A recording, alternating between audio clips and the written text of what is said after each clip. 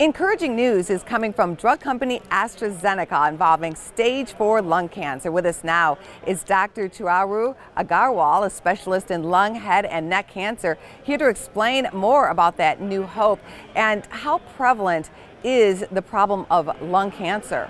Lung cancer is a big problem. Lung cancer is the most common cause of cancer-related deaths, not just in men, but also in women. In fact, more than breast cancer deaths every year.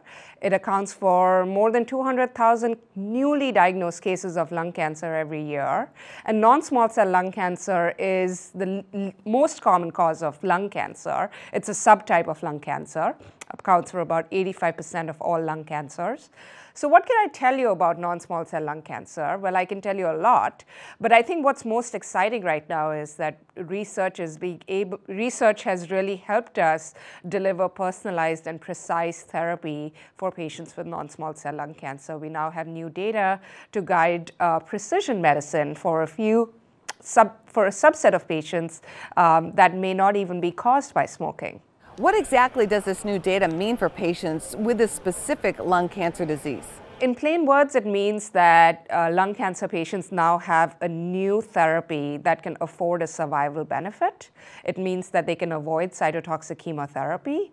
It also means that if I find that particular mutation in a patient, then I can give them a therapy that will make them live longer. What advice would you give to patients when they're talking to their physician that is so critical? Biomarker testing is an integral component of treatment of non-small cell lung cancer today. So the advice that I give to my patients is that talk to your doctor about biomarker testing. So what exactly is biomarker testing? It's my way to find out more information about my patient's tumor. I want to know what drives their tumor, what is the genetic profile of their tumor, and I do so by checking either the tumor itself, where I would do gene sequencing on the tissue, or I can sometimes do it with the use of a blood test.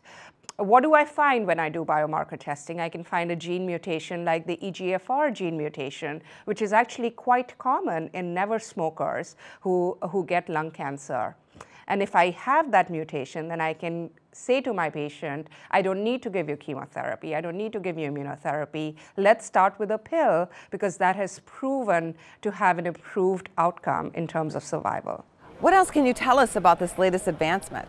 I would say that we are now, with the help of research, we are able to really deliver precise, personalized care to almost all of our patients with non-small cell lung cancer. We have begun to really divvy up the pie of non-small cell lung cancer into small pieces. We know that smoking alone is not a risk factor for lung cancer anymore. In fact, the incidence of lung cancer in never smokers is on the rise. But I will also say that for the first time in a decade, our 5-year outcomes for patients with stage 4 non-small cell lung cancer have dramatically improved, and only bigger and better things to come in the future for our patients with lung cancer. Well, hopefully you helped save some lives today. Happy to have you on the show again. Thank you so much. Thank you for having me. For more Business First AM, check us out on social media. We're on Facebook, YouTube, and Twitter. And go to businessfirstam.com for where to see our show on TV.